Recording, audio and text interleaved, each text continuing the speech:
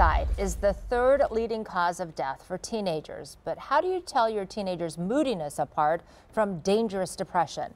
New on Live at Daybreak, our Pete Zervakis joins us live now to share some of the signs. Pete.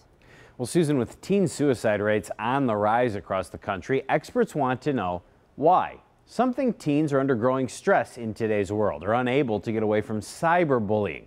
This morning, we've got details on how you can tell if your teen's uneasy feelings are a sign of a more serious problem. The literature says that about 20% of all teens suffer from depression at some point during those tumultuous years. I'm really sorry to tell you, the literature also says about 80% receive no mental health treatment whatsoever. So how do you tell normal teen angst apart from dangerous depression? First, duration.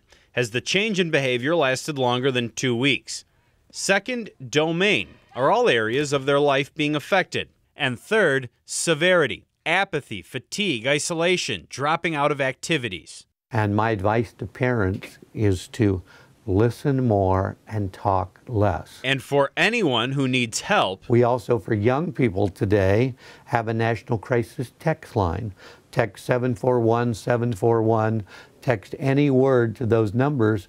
You're connected with a trained responder 24 hours a day. Most importantly, if you suspect something is wrong, say something right away and get help. Some other issues that could push your teen into a state of depression include problems in school, changes in friendships, and changes in families like divorce. Now, if you notice any troubling signs in your child, there are resources to help. You can call the National Suicide Prevention Line. That number's on your screen. And again, you can also text 741-741. Guys? All right, Pete, thanks for that.